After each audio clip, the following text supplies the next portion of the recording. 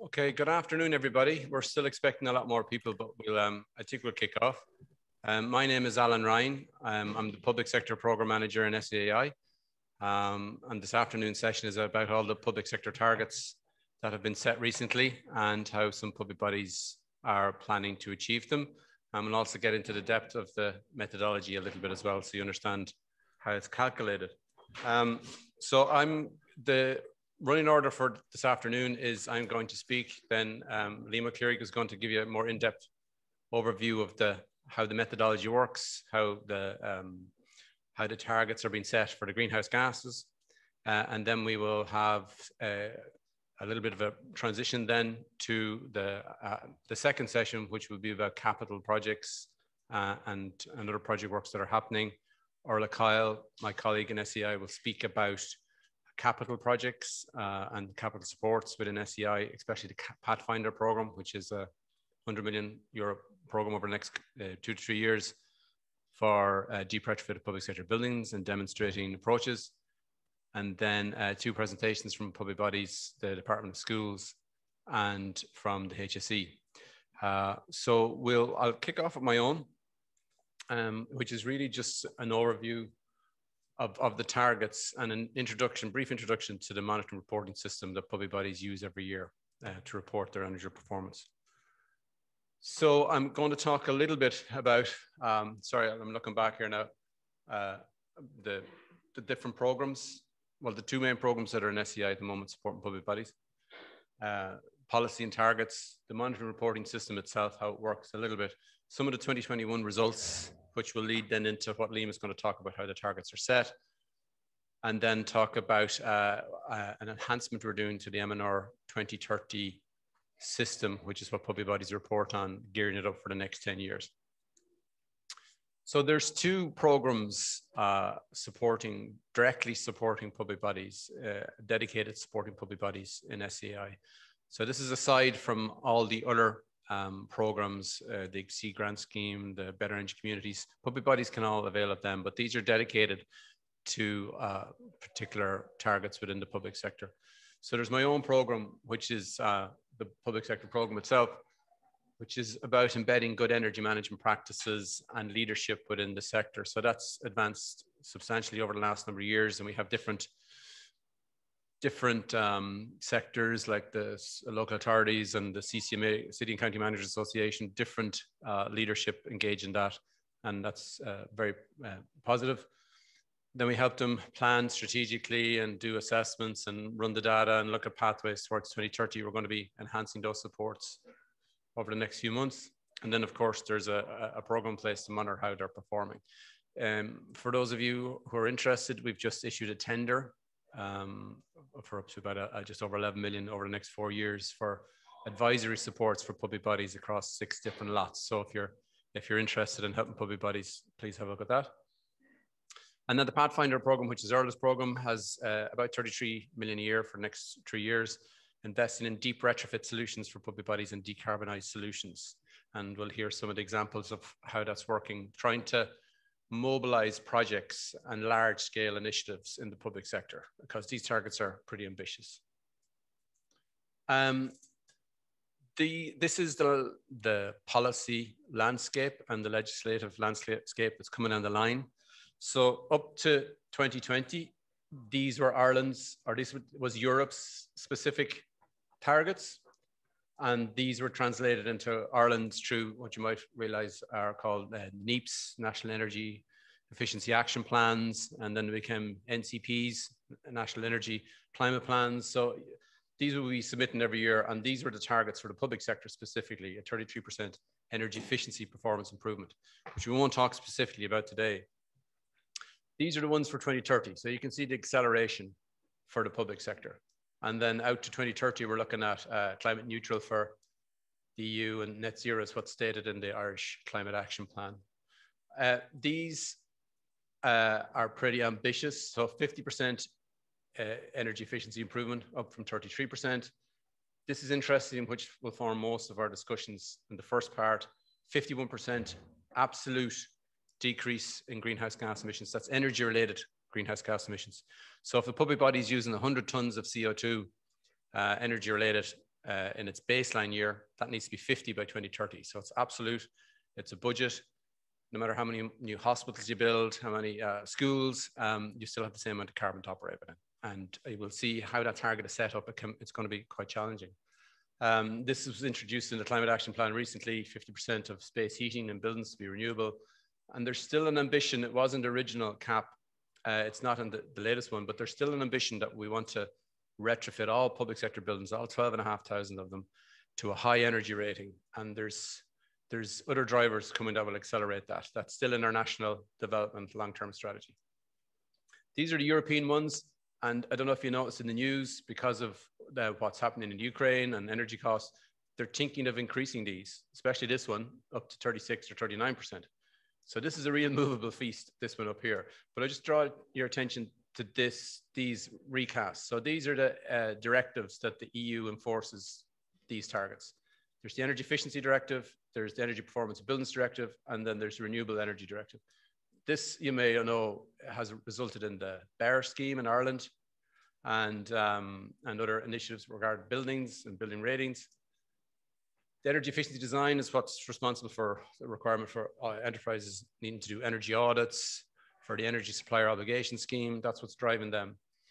And the recast of that, which is going to come out in the next 2 to 3 years, it's saying there has to be a 1.7% absolute reduction in kilowatt hours in the public sector. So if you're using 100 kilowatt hours in your baseline year, the next year that needs to be 98.3, the following year it needs to be blah, blah, blah. So it's an annual target of 1.7%, and it's a perpetuity. So it's just going to keep on going. So that's a huge target, especially where we're going to be building new hospitals, etc. This 3% floor area to nearly zero every year, that is that 3% of the floor area of public sector buildings has to be renovated, retrofitted to nearly zero energy by 2030, or sorry, a year, again, forever. So that could be quite cumbersome on some public bodies that have a lot of building stock. And for those who are in the know, the EPBD is recasting, will result in the recast of the BEAR scale. So Orla might talk a little bit about it later, she knows more about it, but in theory, for what's currently an A in 5 or 6 years' time will now be a B. What's an F will now become a G. So roughly equates to that. So that's bringing 3% of floor area up kind of like A++ based on the current scale. So it's very ambitious. And you can imagine for the HSE with millions of meters squared, that's going to be onerous. And then the Renewable Directive stipulates, well, what is renewable? So if you use district heating, is it renewable to declare that district heating supplied from the waste heat from a data center is zero CO2? This is the directive will determine, and those factors will be put within our system. So you can see we're pretty clear what we need to do, and we're getting on with it. But up here, there's a lot of uncertainty, and with the current climate, we anticipate, you know, some countries are saying these are too onerous and too hard. We anticipate they're not going to go away, and they could get higher. So that's the landscape. Every year, public bodies report to SEI. There's 350 odd public bodies. It varies a little bit every year. 99% compliance rate. We think we factored all the energy consumption. About 76% of schools report. And this ranges from the HSE down to an office with 3 people in it. So it's every public body. And congratulations to the public sector. They achieved their 33% by 2020. So that has to be recognized. Of course, COVID had absolutely had no effect on that. We know it had an effect. For some, it had a really bad effect on their performance, and some it had a really good effect. But it did have an effect, but we think it might have evened itself out. We can't really determine. But the public sector has achieved the target, which is positive. And there has been an awful lot of effort over the 10 years for the public sector to achieve that. So congratulations to them. In a quick overview of the system, we get the meter points or the meter numbers or labels from the public bodies. And then we go out to the meter operator and they give us the data back. So if we say, here's electricity meter, non-quarterly hour or quarterly hour, then they give us different amounts of information depending on whether it's quarterly hour or non-quarterly hour meter. And then the gas, get one annual data for each gas meter. And we populate the system with actual energy usage for gas and actual energy use for electricity, and then report one number for LPG, one number for oil. So the HSE reports one number for all the oil they consume. So there's about 50,000 meters on the system at the moment. As I was saying, 350 organizations, around 3,800 schools. So it's catering for a lot of inputs. And at the moment, those meters aren't linked to a particular asset. So they're just meters that are on the system. We categorize them and they can see what the biggest ones are, but they're not linked to a specific building or the performance of a building yet. And this is just some of the graphs that come out annually every year, relevant to what Liam will present. He'll go into a bit detail. But this is the energy-related CO2 emissions for the last number of years. The proposed baseline, well, no, it is the baseline within the Climate Action Plan for the target is 2016 to 2018 average, which for these years was that. You can see the general trend as emissions are going down. So, and the reason for that is the electricity factor, mostly. So the energy consumption is mostly the same, the amount total final kilowatt hours that we're using. But because we're more efficient, we're supplying more people, we're providing more services, the energy management that's happening is preventing rises in actual consumption. So we're just fighting to stay still, really. But the emissions are going down because the grid is decarbonizing.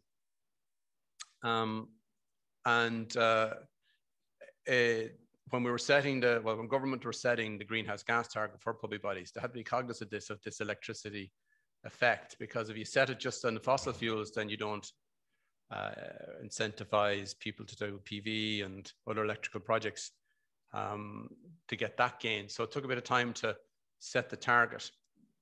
So it considered electricity, but it also focused mostly on these fossil fuel uses. And that's where this one is interesting, because this shows the fossil fuel usage in leased and owned buildings. So the M&R doesn't have a scope 1 or scope 2 or scope 3 concept. It just says if you're direct fossil fuel use or in leased and owned buildings, it adds them all up. It doesn't factor in or separate them out. It's all attributable to the public sector. And this is the baseline for those years. And you can see it's hardly moved. So even though we're using more services, etc., we're fighting to stay still. So we are succeeding in reducing consumption while reducing the amount of avoided usage. It's still, this needs to be cut by 50% over the next 8 years. And it hasn't changed really in the last 8. So it's going to be a pretty tough task. And you can see where the major users are. Gas, obviously very relevant nowadays, and transport fuels. So it's going to be, it's a strong target, and it's absolute. So there's no allowance for offsets. There's no allowance for PPAs, not yet. That needs to be determined. So it's going to be an owner's target. Public buildings are 50% of, or 54% of the CO2 emissions in the public sector, the rest being transport, public lighting, etc. So buildings are a big target area and that needs to be tackled. This just shows how we're developing the monitoring reporting system over the next few years. So this is a normal M&R cycle, and it shows you how we report every year. We get the data, we send it off the meter operator, they enter in all the other energy data. We check it every year through a data verification assessment, and then we do analysis and we issue the report. It's a normal cycle. This year, we're adding business travel. So public bodies are going to have to report on their business travel, flights, rail, etc. We're adding the concept of a building register, which I'll talk a little bit about later. This is a pilot we're doing this year. And this is the Clean Vehicle Directive, tracking what vehicles public bodies procure. So we're trialing that this year. So 2 pilots this year, and then business travel is mandatory. And at the same time that that's going on, we're building a new M&R system. So the current system is about 8 years old. This will set it up for the next 10. And we'll be coming out to public bodies very soon with user groups and user experience things. So that's the reporting system between the old and the new. And we have, very relevant thing for this audience is we're looking at a building registry. Again, this year we're going to pilot it. We have a separate system doing that for the moment. And that's just using existing data that's in the M&R and saying this meter is attributable to this building along with this gas meter, and they're able to track just using annual M&R data on the system. Next year it'll be mandatory and you'll be asking for more stuff, and then there's an enhancement program to come. Here's some of the information we're going to be asking for. So these are some mandatory stuff we're going to be asking for. The most important is total flow area, trying to get that right. And then, do you have a bar to start planning this retrofit program? And then you have a deck. Quick hands up, how many of you have heard of decks?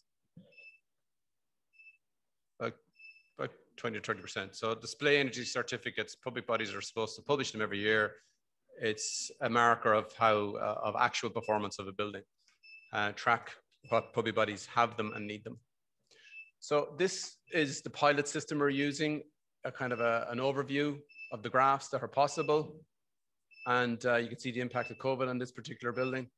And this is just annual data that we're getting from the electricity meter operator. This is 36 points monthly data.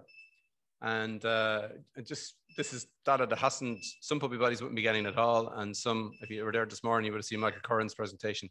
They have very sophisticated M&T systems. This is just a simple M&R data. We're going to try and help them plan where their biggest users are for this local authority.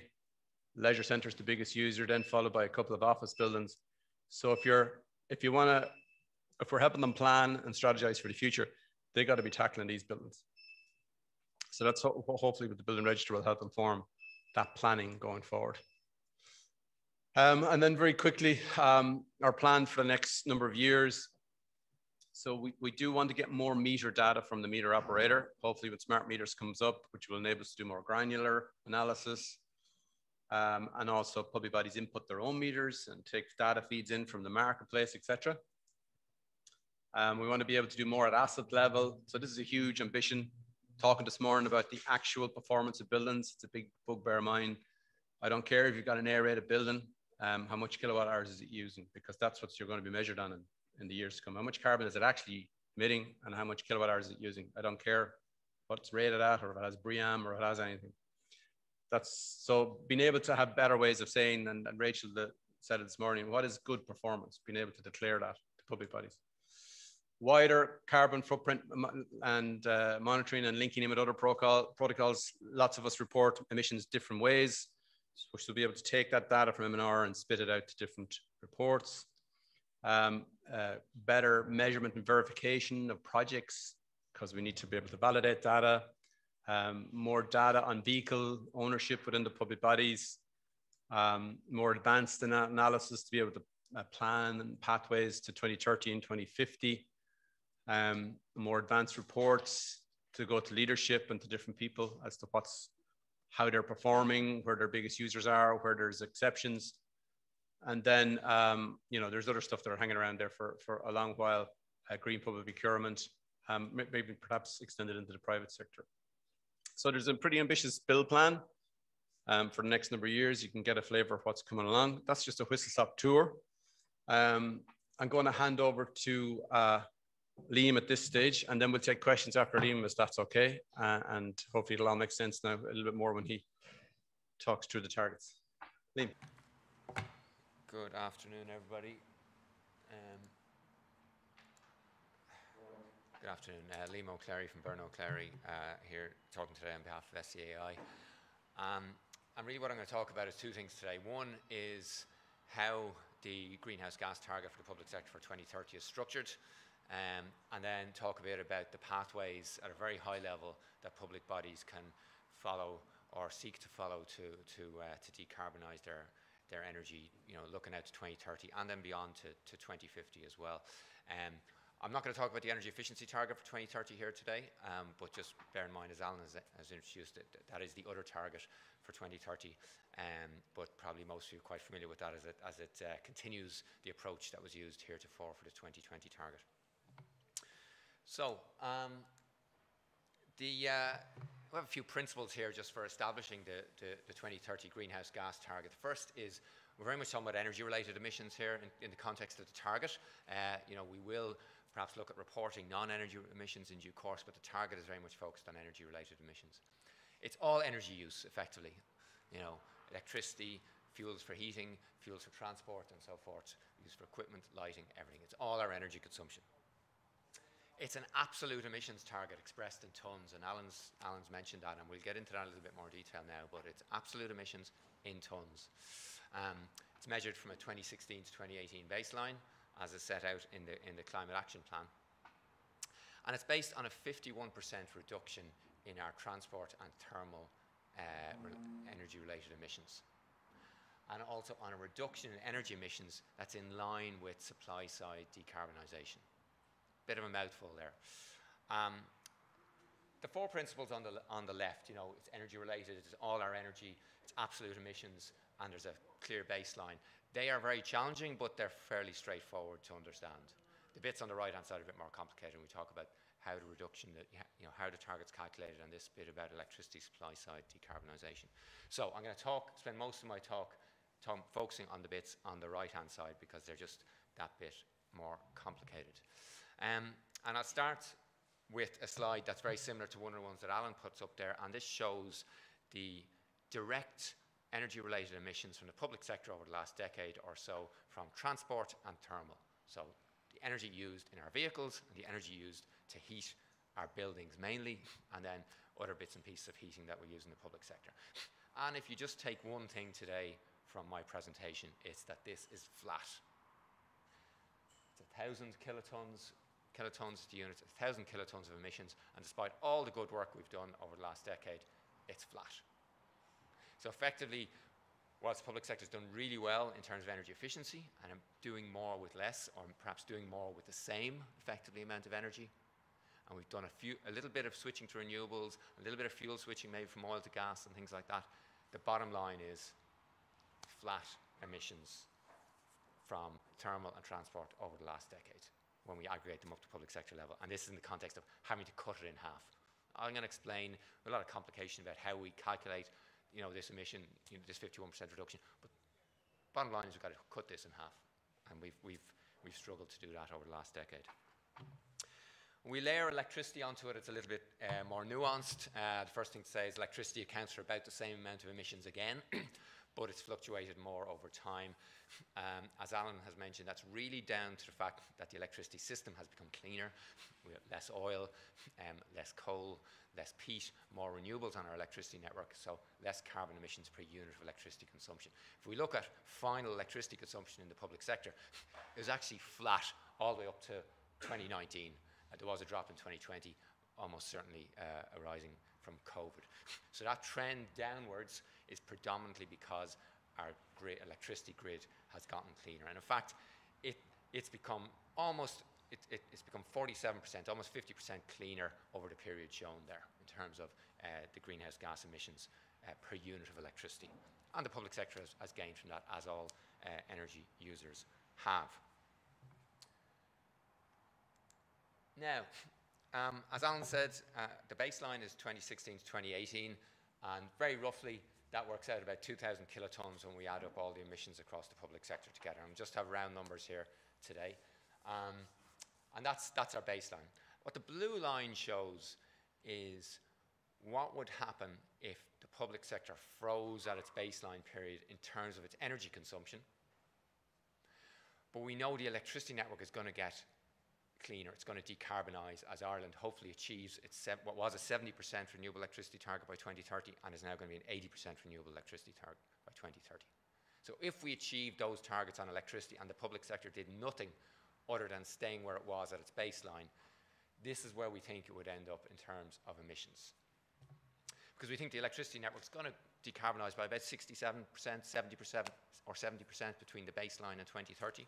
So that works out in rough numbers about a 700 kiloton reduction for the public sector. And we call that the supply side gain because the public sector would just have to stand still to achieve that.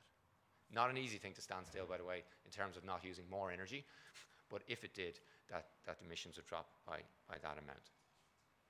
So Clearly, the target has to be set a good deal below where we think the public sector would get to anyway. And that's why we have this rather slightly complicated way of expressing the target. So this is where the target's set here. I'm going to explain in another slide or two exactly how we calculate it, but more just focus a couple of points on it. The first thing is here is there's plural there, targets. And effectively, there are two targets for the public sector and indeed for each public body. The first is a total emissions target. In the context of public sector, that's about 800 kilotons. But also a target for the emissions, the direct emissions from the burning our oil and our gas in our transport and thermal. So we're separating out those direct emissions from our totals, which also includes electricity. The second important point is, before we get into the detail of it, it's a big reduction, no matter what you measure it against. If you measure it against the baseline of 2,000 kilotons, it's a big reduction. If you measure it against 2020, it's a big reduction. If you measure it against where we think we're going to be in 2030, it's a big reduction. And if you just look at the 500 kilotons on the right there of our direct emissions, it's a big reduction from the 1,000 we've been at for the last decade on our direct emissions. Okay? So we can spend a lot of time talking about the ins and outs of how we calculate 51%. It's a big cut. And that's, you know, I think most people have got their heads around that at this stage. But this is not sort of incremental change that's required. This is a big step change in performance. So the gap there is about 500 kilotons, and we use the term reduction required from own action. Public bodies have to make those savings by themselves. They can't rely on the electricity grid to deliver those savings for them. So for the remainder of my presentation, I'm going to talk about two things. One is how we calculate the target at a public body level, and then two is sort of the pathways that exist for the public sector to achieve that 500 kiloton reduction, the pink arrow there. So I'm going to explain the target setting methodology first in the context of an individual public body, because there will be a target for every public body, and they then aggregate up into public sector level target. And everything that's gone before in terms of principles I explained about electricity supply side, decarbonisation and all that stuff in the context of public sector, that trickles down to individual public bodies. Well, let's consider we have a public body here with a baseline of 300 tonnes of emissions. And for simplicity, we'll assume that its emissions are split a third between thermal, transport and electricity. So it's 2/3 direct energy-related emissions and 1/3 electricity. So we know the target is a 51% reduction in emissions from thermal and transport and a reduction in electricity emissions in line with supply-side decarbonisation. So how does that work for this hypothetical public body? Well, let's work through it. We look at the thermal. 51% reduction in the thermal emissions for this public body. 51% of its baseline of 100 leaves us with 49. Same for transport. 51% reduction from its baseline of 100 leaves us with 49. Electricity, if you remember I said we think the electricity system is going to decarbonise by about 67% between the baseline and 2030, based on SEAI's modelling. So 67% reduction on the electricity emissions brings us from 100 down to 33. We bring all them together, and this is this public body's target for 2030. So its target is expressed as an absolute quantity of emissions that it can emit at 2030. It emits a quantity below that target, or at that target it's achieved it. If it's above it, it hasn't. So you can see again, if we add them up into totals, we're adding them into two totals here. Add them together, it's 131 tonnes for this public body for its total emissions target, and its direct emissions target, so its emissions from transport and thermal added together, are 98 tonnes. So a couple of points just to delve into this a little bit deeper. The first is to say that a public body's absolute emissions target will be dependent on the makeup of its baseline. I'm not going to get into more examples here, but suffice to say, if another public body that had emitted 300 tonnes at its baseline, but if it was more weighted towards electricity or less weighted towards electricity, when you apply the methodology I've worked through there, you'll get a different number than 131 tonnes. Okay, so it's the approach So that's why we've structured it this way. It's that we want a 51% reduction in the direct emissions, and then a reduction in electricity that tracks the grid decarbonisation. That's the first point. And the second says that public bodies have some flexibility in terms of how they achieve the target, but only some. And the idea of the two targets is important. So for this public body here, its target there is on the right-hand side. And if in 2030 it had emissions exactly as per the bar second from the right, it would have come in at bang on 98 tonnes of direct emissions and 131 tonnes of electricity emissions, and it's met both of its targets. An alternative scenario where the same public body maybe decarbonised more of its thermal, more of its heating, and electrified more of its heating, so reduce its heating consumption emissions further, but maybe didn't do so well on transport, but increased its electricity. You can see this situation here where it still achieves both targets. The sum of thermal and transport is below 98, and the sum of thermal, transport, and electricity is bang on 131. So that's okay. But consider the same public body maybe that struggles to decarbonise its transport and only went so far with its heating, and but went further with its electricity. Still, it came out at 131 tonnes by 2030, but you can see the sum of thermal and transport are higher than the direct emissions target. So it would not be deemed to have met both of its targets. So these are some important details, and we've various tools, and we'll be publishing more guidance in terms of exactly how this calculation applies to different public bodies, but the core principles of it are there. So moving on to how public bodies can look to bridge the gap to their targets. And decarbonisation pathway, there are three main high-level elements to this. The first is use less. Okay, so for almost all public bodies, this means using less energy in our buildings, for our heating, for our lighting. It means using less energy for ICT, using energy efficient equipment. And for most public bodies who also have at least some element of transport, it means using less for transport, switching to active mobility, driver behaviour, more efficient vehicles, all about using less.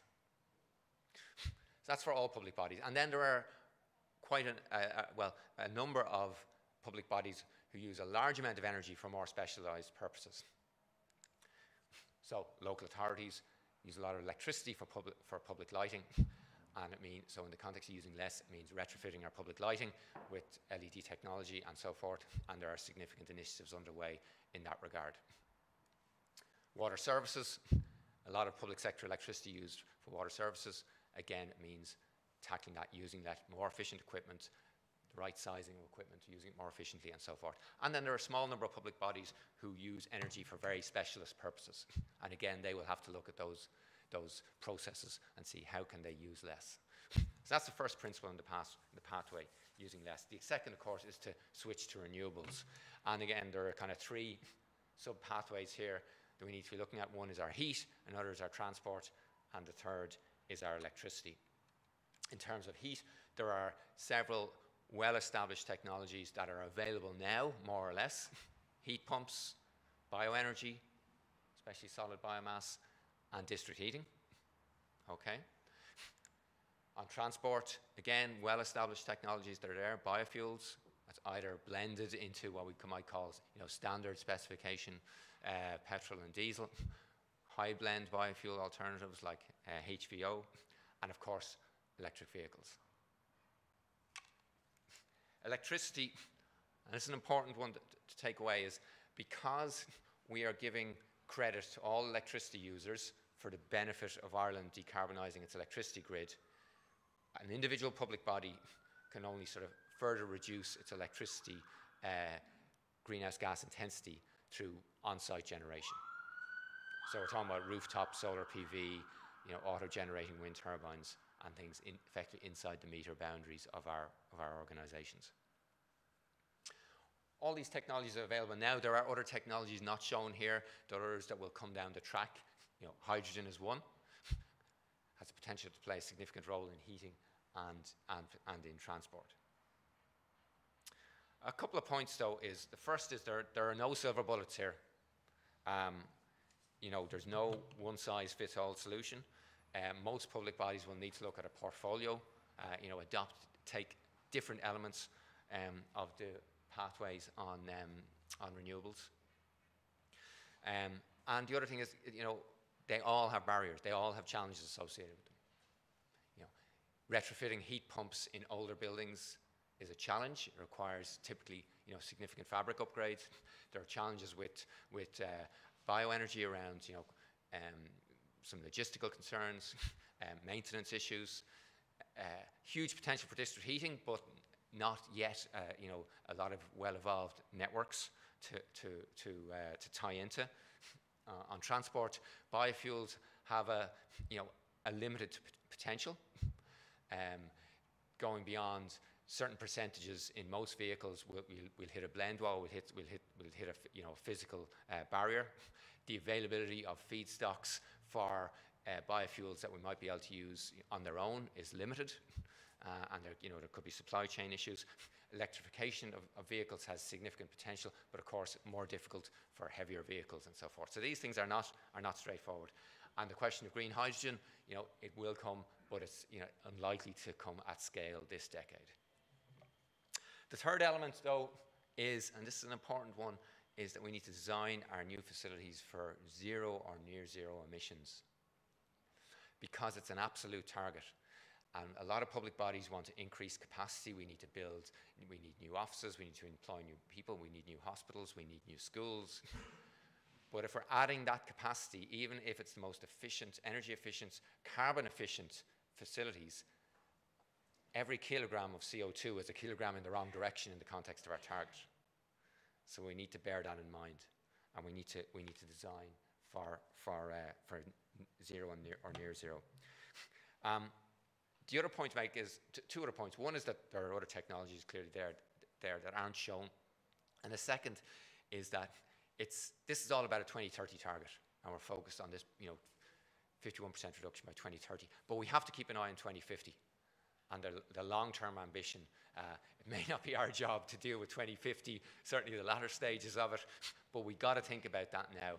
And we can't be making decisions, particularly at the end of this decade, that only suit us to 2030 and then maybe the wrong decision for 2050. So we've got to consider technology lifespans and the rate of turnover of technology.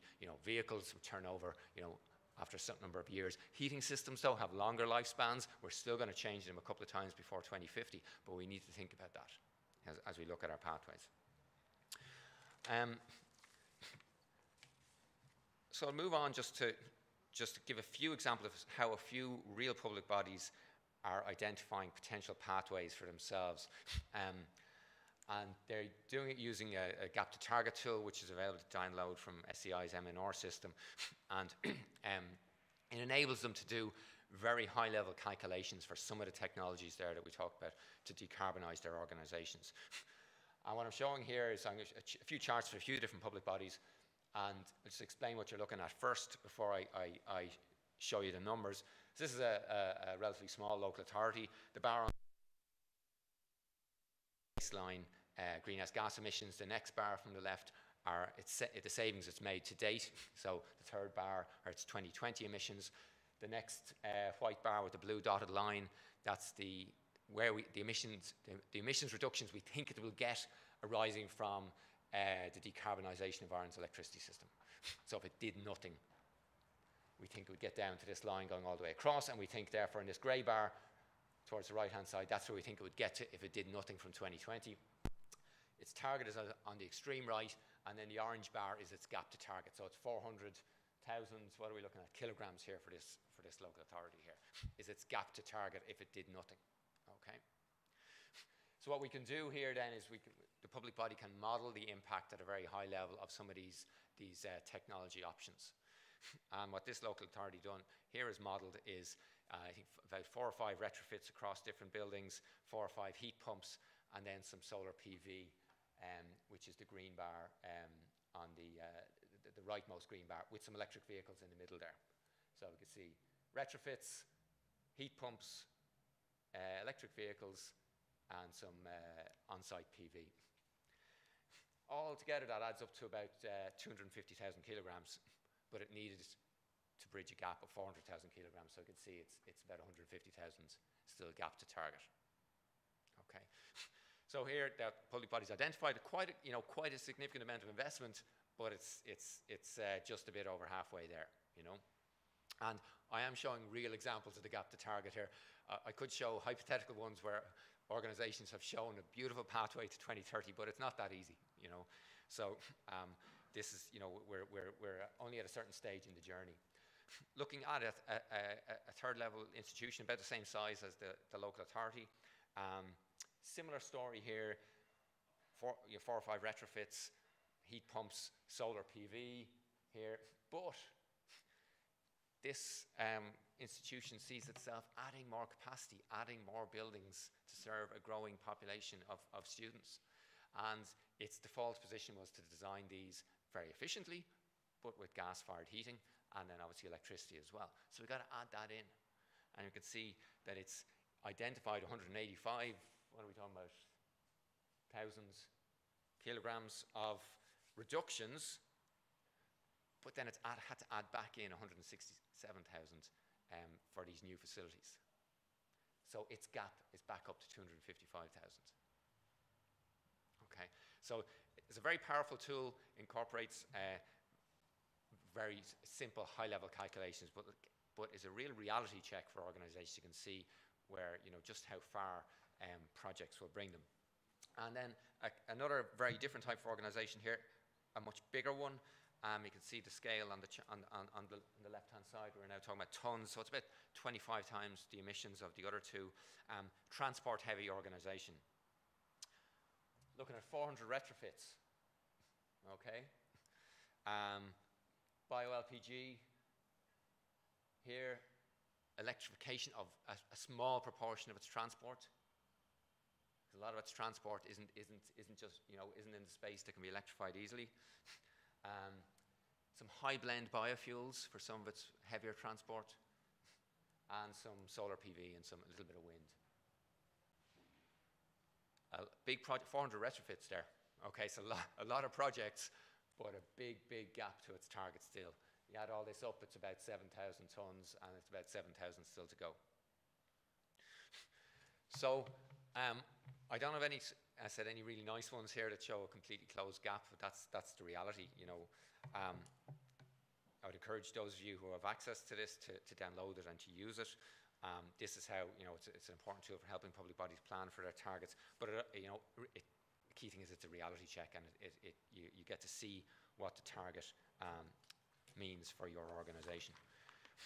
So, wrapping up, 3 key takeaways for me today. The first is really that first chart I put up, and echoing Alan's chart from earlier. Our heat and transport emissions in the public sector have been flat for the last decade. You know, they vary a bit between public body to public body, but they've been flat, and we've got to cut them in half. Simple as that. Decarbonisation pathway, use less. Don't forget about the using less. Use renewable, and also think hard. Anything, any new capacity, any new facilities, we've got to design them for 0 or near 0 emissions. And finally, while we're acting, we need to act now for 2030, we need to keep an eye on 2050 as well. Okay, thanks very much. So we'll just pause there for about 5 or 10 minutes for some questions. If people have any questions, just if you stand up to the mic and ask them, just say your name and ask away. This session is being recorded, so people can watch it back later if need be. And obviously the slides will be made available. Apologies to those who are taking pictures in the first part of some of your slides there and then transitioned onto further graphs. You have a nice build up now to some of those graphs. Any questions? Yeah, do you mind standing up to the microphone there? Just give us your name and ask your question. Thanks very much. Andrew Smith, is this on? Yes. On. Sorry. Andrew Smith, EPA Carbon Budget Fellow. Looking at it, it looks like it's going to be a lot easier to decarbonise transports than buildings. Indeed, for almost all public bodies, we could look at a 100% zero carbon target for transport by 2030. Maybe tricky for the fire service, but pretty much every other body. So I'm wondering, given this equal split emphasis on buildings and transport, is this really making it much harder for those buildings heavy organizations and making life much easier for the transport heavy organizations? And is there a way to balance that out perhaps? Do you want to go first? Good question. I suppose be interested in the perspective of any transport heavy organizations who might be represented, who might feel there. You may have heard of the NHS net zero plan in the UK. I was the transport lead on that. So I'm speaking from a position of having written the net zero plan for transport for the NHS. Yeah, certainly there are, I suppose when you, the short answer is there are currently no provisions within the arrangements to do that. It's the short answer. And certainly the point that, you know, around the turnover of lifespan of vehicles versus heating systems and so forth, there are elements of transport consumption in the public sector, though, that will be difficult to decarbonize. Bus fleet. The defence forces. So the heavy fleet, the solutions for them are not particularly well available presently. So, and local authorities would have a lot of vans and stuff, but they'd also have a lot of truck beds and stuff and very specialized type equipment. And there's no electric there at the moment. And also there's probably, see Conor Malloy is in the audience, one of our transport advisors. There's no, there's still a little bit of uncertainty as to, is electric the way to go for some of these heavier things, or will there be more transport? Will there be hydrogen come along? Will there be other technologies? I know you're shaking your head, but this is the perception we're getting back from public bodies is, especially with the larger bus fleets and train fleets, and that all depends on electrification. Like if it's not built within the plans, they're never going to achieve it. So for some public bodies, it's going to be okay. And we also have the Clean Vehicle Directive kicking in the next couple of years, which means any new transport bought, even regardless if it's big, will have to be zero emissions. So that will naturally be caught up in the replacement of vehicles. But for some their pathways are not very clear at the moment. Irish Water have did a review of their buildings of all their transport, even though there's a lot of electricity. They have 2,500 vehicles, and their first exercise, rather than saying let's replace all these with electric and look for electric replacements, is do we need them? So we have a big truck that drives around the place. Do we need that? Bring in pumps? Can we not just outsource it, or do we need to have that? Can we not have a lower usage alternative that's now electrifiable straight away? So they're looking at the energy service need, and they think they could cut their vehicles by a third, or they could actually reduce the size of the vehicles they need. So that's kind of step one, because the default is let's just replace with electric. They use less, and then after that, it's where you can use renewable. I suppose. Just there are a number of public bodies would have large amounts of difficult to decarbonize transport, defence forces, rail, obviously rail, long distance public transport, and so forth. Thanks for that. Any more questions? Yeah. Douglas Gordon, Quest Utility Services. I'm a specialist in field effect technology, which means magnetic technology or types of that. Mm-hmm. We can save on transport 10 to 12%. Have that happening in Ireland, and more efficiency, more torque in the vehicle. But seeing presentations, not just this one, but ones earlier, when it comes to gas or oil-fired boilers, there's talk about switching to other methods, but there's a 10 to 20% saving in that sector. My previous research showed that SEAI has no category for this technology. This technology won the Nobel Science Prize in 1910 for the methodology. And it's been around a long time. Yeah, but I see. Maybe just ask the question. Yeah, but the question is, it's not in the category, therefore it's not being promoted. And I see these graphs, these horizontal graphs, but this is where you can make the downturn. Absolutely. So where do we go with that is the question. Good question. So I assume you mean the EEE list or the accelerated capital allowance list of equipment. Is that when you say recognized list? Because that would be the only recognized list we have of, yeah. So that is currently being reviewed, and they will be looking at expanding it and revitalizing it and putting in new systems for it. So that's going to probably happen over the next year or two. So keep an eye out for that. And that's would list best performing equipment and equipment that can save energy. Some suppliers have reached out to us and say, listen, I have a system that can save 10, I can save 30% of this controller, of that, it's proven. I still think there's going to be a role for that, because some public bodies, when they look at their pathway, they will default to, I just got to renewable everything or reduce it.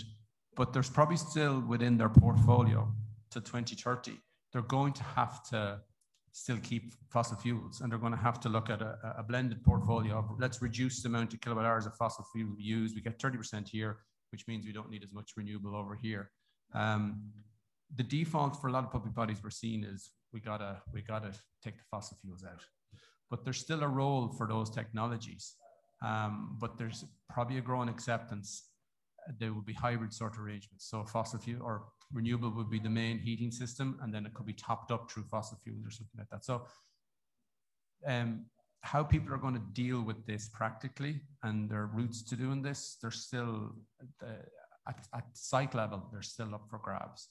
At the moment, most public bodies, and you'll hear now from two examples, are really just trying to plan it. You know, I have HSE of 3,000 buildings. What's the overall approach for them before we get down to the site level? So on the equipment, keep an eye out for the EEE to get listed on that. There hasn't been any investment on that really over the last couple of years. So that's all going to be revitalized. Might be looking at new categories. That's a reason to look at that. And generally, I think it's going to put a big push on the marketplace to look for guaranteed savings. So you already have Article 7 out there that's looking at actual savings. This is going to put an even bigger push on actual savings. So show me the kilowatt hours saving reductions, because that's all that's going to matter is the absolute reductions. Yeah. We're going to take, we might have time for one more question. Yeah. Just on, sorry, Cal McCoy, Dublin City Council, the fleet management. So just on going back to the first point, design for net zero, with regard to HGVs and heavier vehicles, does that just mean across the board focus on electricity as far as is possible? Or is design for net zero, you know, if you were to take in HVO and biofuel plays like that, is that just more or less a waste of time at this stage? Because, you know, you're not going towards net zero in that way. I suppose the context of design for net zero is primarily in the focus of sort of adding new building capacity in terms of, you know, if you're adding new buildings and the heating systems. But of course, it applies to the principle that if you're adding new fleet capacity, then that's their extra kilograms of emissions that are in the wrong direction for you. There are various different options. The reality is you're not going to have the fleet you invest in now is not going to be rolling in 2050, though, I suppose, is the issue. So there's kind of a more scope on transport for a pathway, you know, a genuine pathway kind of transition to different technologies over time. I'm just thinking about design for net zero, like designing like a complex as Dublin City Council will. They have a new North Inner City Operations Depot opening up. And if we were to design that for net zero, that would be electrifying or putting in infrastructure for an entirely electric fleet. And, you know, just using the electric fleet as much as possible, or as much as the market will allow us. I think you're, I was going to kind of repeat what I said about Irish Water. Your first kind of thing is, do we need to be doing the service? So do you need that amount of vehicles on the road that use less concept before you even get into buying or designing something that's going to use less? Is just start using it. So we're just talking with one of the councils the other day, and they were saying, you know, we're just going to have to stop doing stuff. So councillors want us to go out and check this stuff and drive around the place. We can't do that anymore. We're putting up public lights randomly for people that want them in particular areas. We're going to have to get stronger on that and maybe refuse the money unless there's specific grounds. So it's really going to put a pressure on, why are we doing this, and do we really need to do it? Is this our core added value? You know, we can't just be randomly using kilowatt hours. And then if you need a vehicle to do that service, then you got to buy one, or the point Liam is making is design it so it uses the least amount of energy first of all, and then it uses renewable energy. That's that kind of concept you're going to say. Yeah, just specifically about the two technologies you mentioned, I suppose more broadly, Ireland has a net zero target for 2050, including electricity. So if we electrify things, as public bodies, we're kind of, if we make the decision to electrify where that's feasible, then it's, to an extent, it's other parts of, it's the grid's problem to deliver to ultimately get to zero. And on respect to HVO, which you mentioned, sustainable biofuels, including sustainable HVO, would also carry an emission factor of 0 as well. But there are, there's only so much HVO out there. But you've hit on the nub of the core of it. You're going to have to look at, do we need these services? Look ahead to all your different depots and stuff. Do we need this in the first place? And then what are our pathways for what we have left? Do we wait till 2027 and wait till we think a new technology comes in and replace everything and set up our depots and everything for a completely new way of operating, or do we do it differently? So there is some fundamental, it's really going to put pressure on planning and long-term planning. And like when we started talking about this target, firstly, to some public bodies, they're going, hold on, I want to build 17 new buildings, and I have a new organization going to be created, and it's going to double the amount of my energy usage. I need special dispensation. And it's a new narrative people need to get around. We can't be doing these things and using carbon. We need to accept we can't use carbon, especially. And if you then other targets I was talking about that are coming down from the EU, the 1.7 and the 3%, it's also going to set targets on the amount of kilowatt hours we can use, which is really going to be a game changer. That's going to be really tough. Thanks. We might move on now. I know there's probably other questions, but we can take as many at the end. I'm going to introduce Orla Kyle, who works on the Pathfinder program at SEI, who's going to talk about all the capital supports that are happening.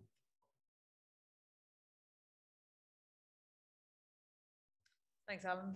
So my name is Orla Coyle. I'm Programme Manager for the Project Support Unit within SEI. So I work alongside Alan, and we're involved in trying to work with the public sector to deliver some of these programs and to deliver some of the savings. So I'm not really going to touch on this slide because Alan and Liam have covered it, but there is that 51% target in terms of the CO2 emission reduction. But I will just touch on, there's some changes to the Energy Performance of Buildings Directive and the EED Directive.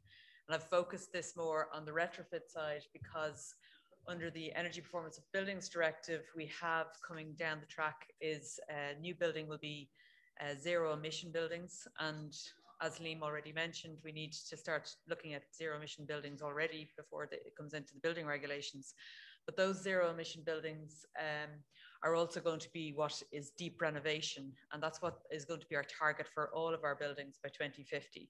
So again, rather than just meeting this 2030 target of 51% reduction in our direct emissions and a 50% reduction in our emissions, we have to be conscious that that zero emission target is going to be there for 2050 under the EU directives.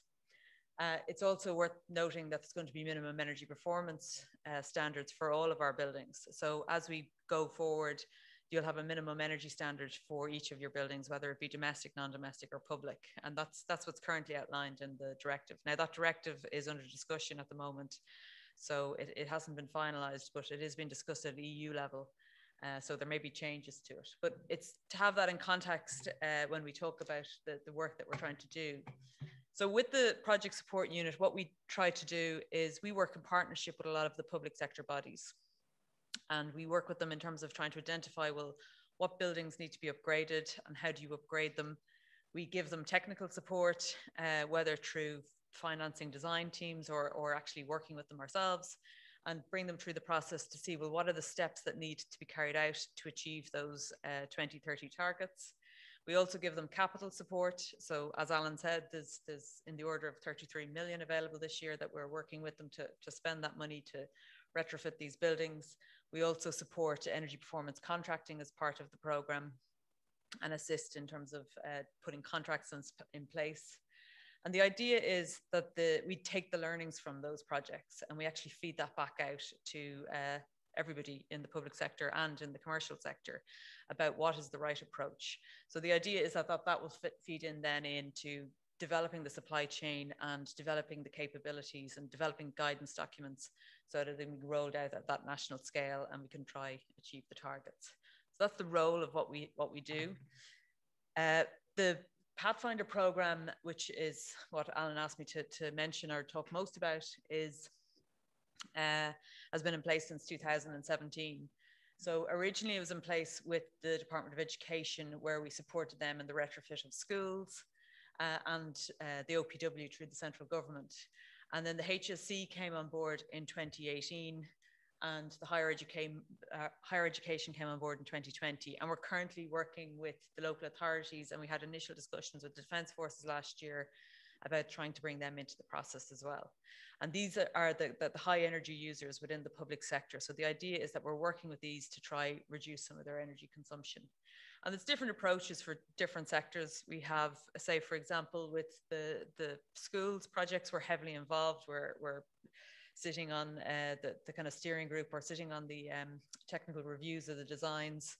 With the HSC, we supported the formation of an energy bureau, so that they had an energy bureau going out looking at the energy consumption in each of their buildings. And as I said, there's different approaches for different sectors, and we'll talk a bit more about it. How the Pathfinder works is that it's, as I said, it's a partnership. It's not a grant scheme. What we want to do is we want to work with the public sector partners and bring them through the process.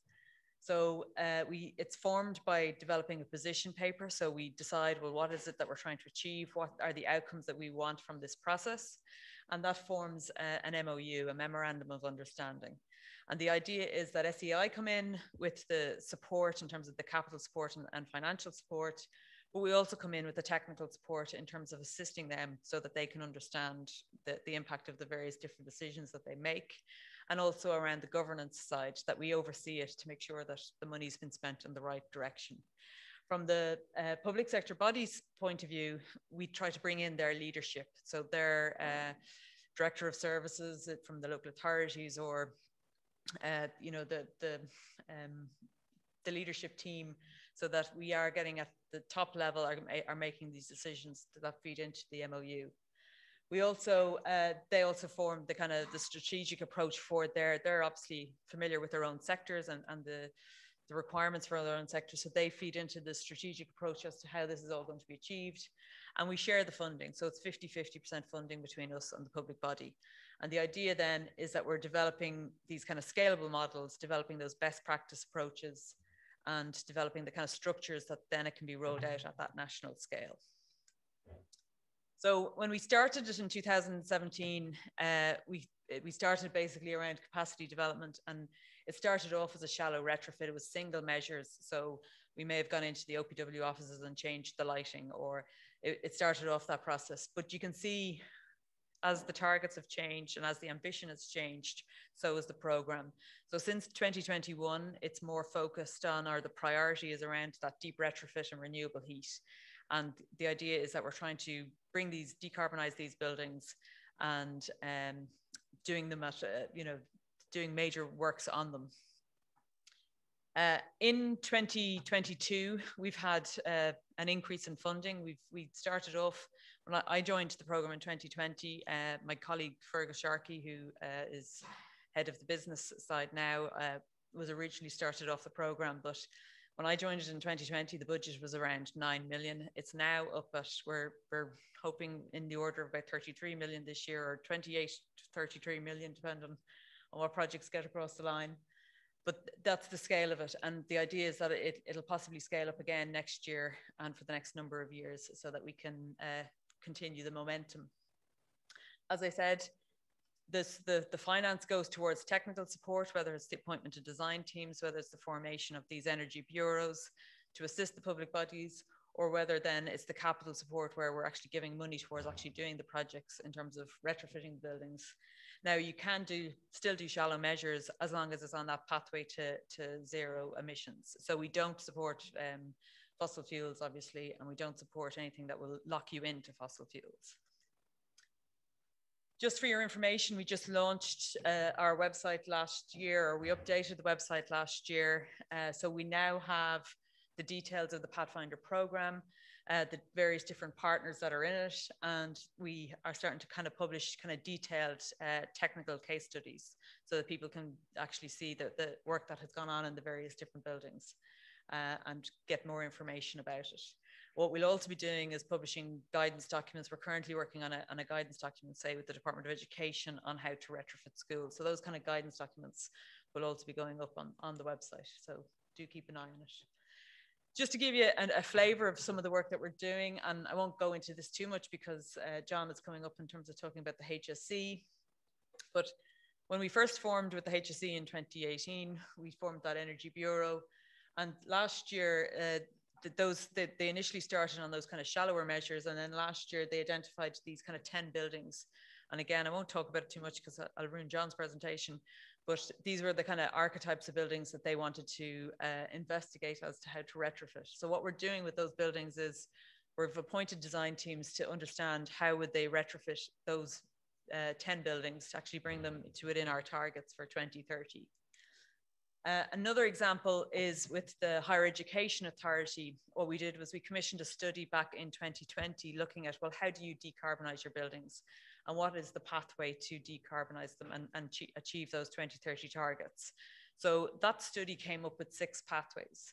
And then last year we ran a competition for all the higher education institutes and asked them to submit projects where they were going to achieve one of these pathways, or where they could look at one of these pathways. So that competition was ran, and we currently have 8 buildings that have just recently gone through, gone to stage 2A design, where they've gone through each of the pathways, and we'll hopefully be appointing or giving approval to proceed to site this summer for most of them, or some of those projects. And they should be going to site this summer. So again, that's work that we're doing with the HEA and the Department of Further Education.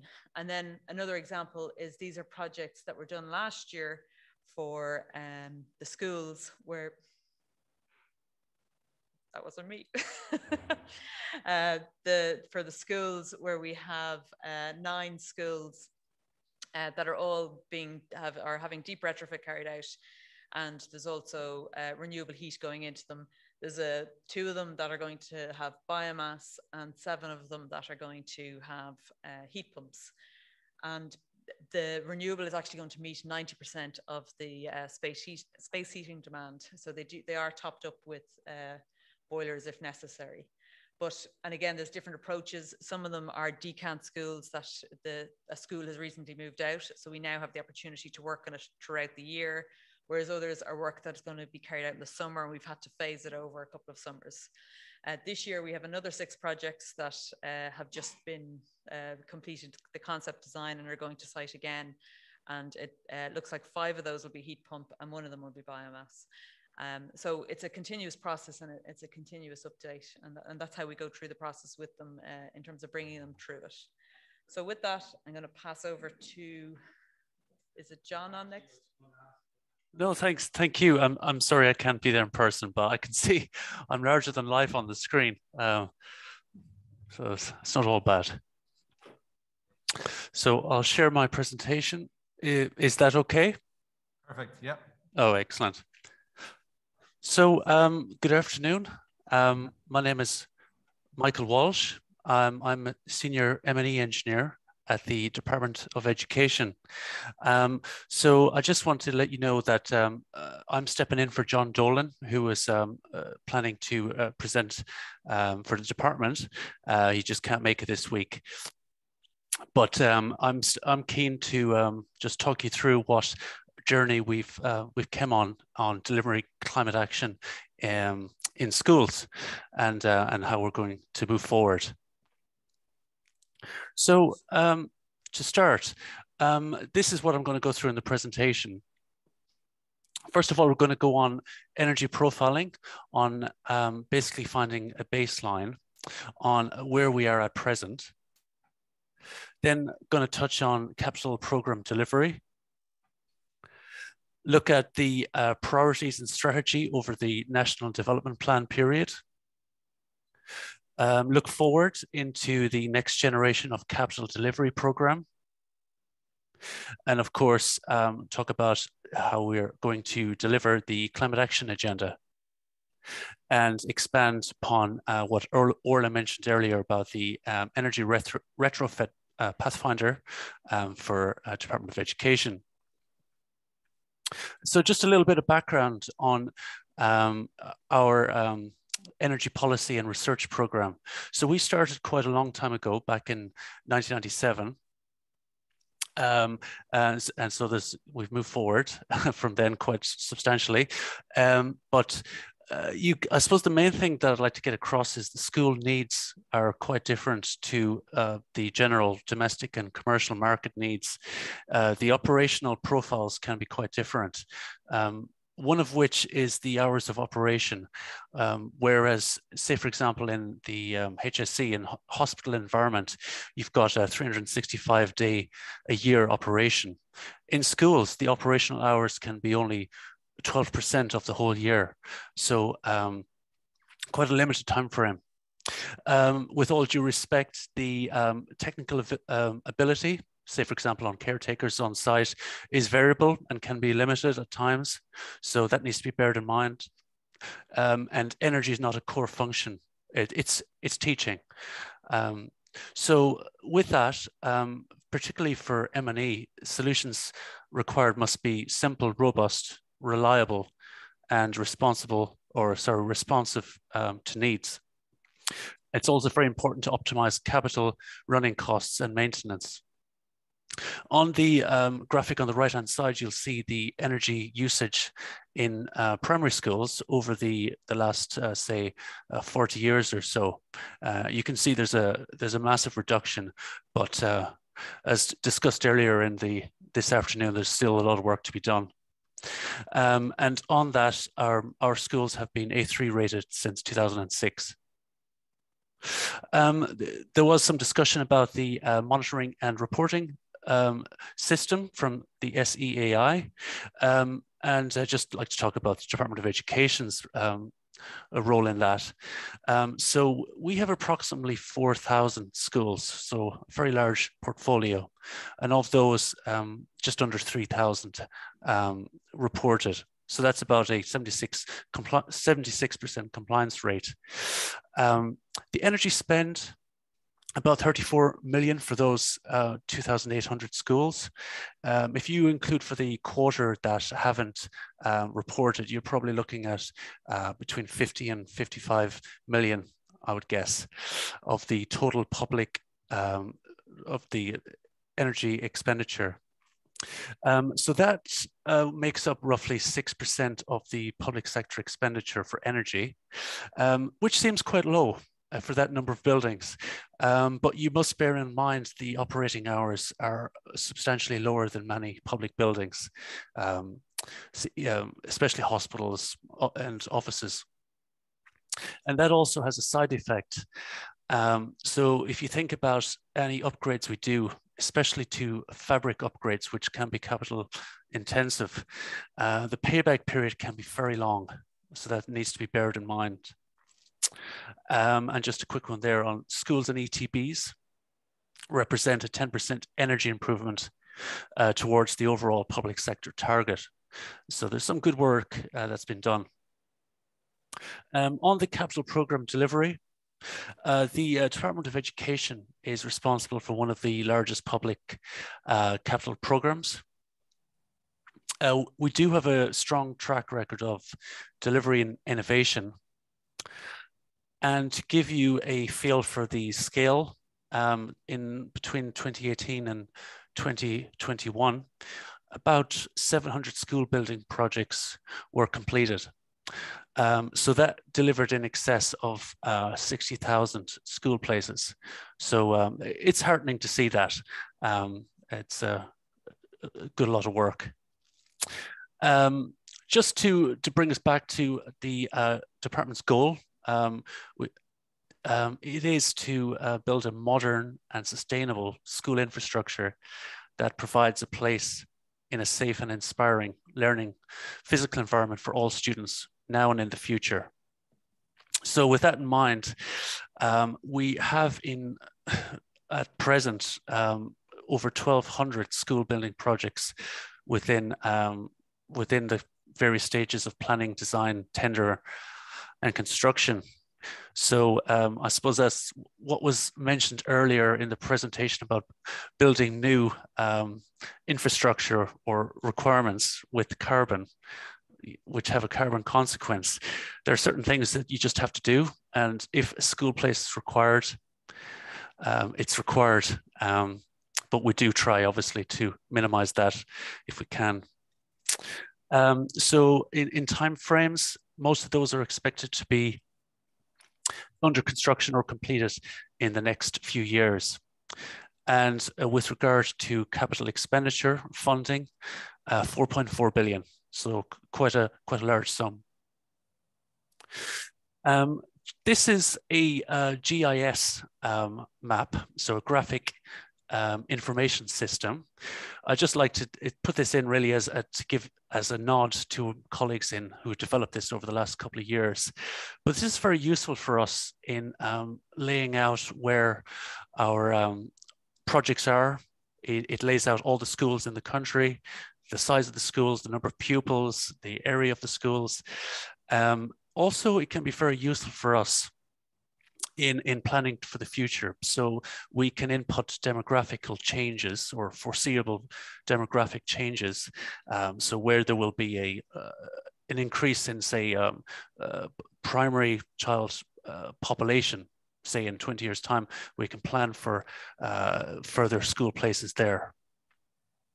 So each of those dots then is one of our larger projects. I suppose a little bit tongue in cheek, but I'd just like to get in a bit of advertising if I can.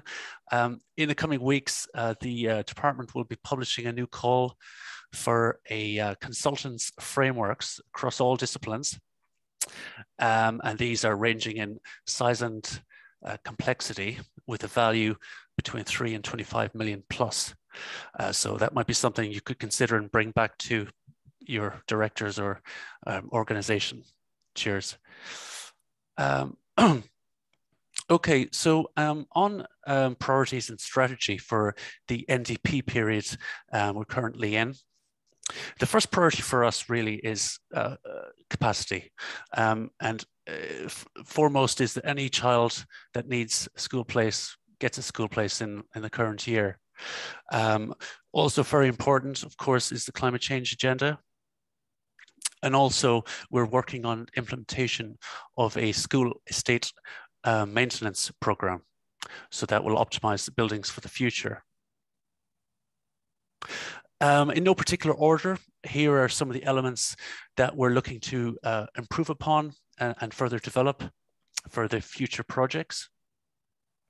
So program management, due to that large number of projects, we need to optimize that. Further develop the GIS system. Continue updating our design team procedures and the technical guidance. Continue developing or delivering projects to BIM level 7, which will help us in facilities management in the future. Continue and further emphasis on quality throughout the whole project cycle. Digital information management systems to support our collaboration, and of course the climate change agenda. So on that, as we've gone through, we're looking at a 51% reduction in greenhouse gas emissions from the public sector by 2030, and of course zero carbon by 2050. A key deliverable required by the end of this year comes from the Annex of Actions out of the Climate Action Plan. And three main parts of that are a school-specific climate action mandate that will set out how our sector will meet decarbonisation targets. Also, a climate action roadmap setting out how energy efficiency and greenhouse gas emission targets will be delivered all the way out to 2050. And then also on the how we will work towards the energy efficiency targets in the next few years as well. Okay, so here are some items that we're working on in delivering the climate action agenda. So a major part is the energy profile of our buildings. So we need to find out what we're dealing with. And we are carrying out several hundred energy assessments essentially this year on our schools. So we hope to complete that by the end of the year, which will inform us going forward. Continue our research and demonstration program. The guidance documents, one of which is the energy retrofit that we're working with in collaboration with the SEAI. Commencing the move from high carbon, so say oil boilers, to decarbonize those on a sustainable glide path. Implementing a climate action summer works program, and rollout, importantly, of a national deep energy retrofit program. So on the Pathfinder, so Orla's gone through this. So we've worked quite in depth with SEAI on this, and on the right you see some of the schools that we've worked with since 2017. That's the scale of the Pathfinder. These are the project brief, or what are the requirements for the Pathfinder. So it's a BER B rating. And we are looking at a renewable heating system meeting a minimum of 90% of the annual space heating demand. So that would be where there is exceptionally cold weather or colder weather, we would have a fossil fuel system to carry that unusually cold weather. So there are two main areas that we've been looking at in our solutions rather. One is heat pumps and the other are biomass. For heat pumps, which I think most of you are aware, due to their lower operating temperature, fabric upgrades are critical. So we're looking to get the heat loss of the building down to less than 55 watts per meter squared. We're also looking at biomass with the ESCO model, which is the Energy Supplier Company model. And crucially, a 50% carbon savings reduction to the school. We're also involving an EED expert to design and post-occupancy performance. Okay, so out of that came, I suppose, four main challenges.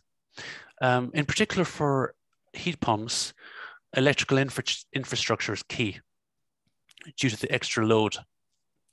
And also with heat pumps is the fabric improvement. Heat recovery ventilation will have a part to play to reduce heat load. And the heating system must be compatible with, for example, if it's heat pumps or biomass. On the fabric work we're carrying out, here are some typical works used for the scheme, and below are the U values which tend to be typical, and they'll be selected on a cost optimum solution. On the M&E technologies, as I mentioned, heat pumps, of course, heat recovery ventilation has a part to play. Controls are key, especially with this more complex equipment. Lighting has kind of large savings. Simple things like time clocks and hot water. PV, And this slide here shows typical outcomes of the Pathfinder. So energy savings in the region of 45%, CO2 emissions, reduction of 58% we're seeing, and as I said, 90% of space heating generated by renewable heating. And then just finally, here is a picture of before and after in a school in Monaghan that was delivered last year. And you know, apart from the energy savings, you can see, I think, plainly the further benefits in terms of aesthetics. So you would think, which school would you prefer your child to go to? And also you can see the couple of quotes which shows the greater comfort that can be garnered from the works carried out. So thanks for your attention, and I'll pass it over to the chair. John.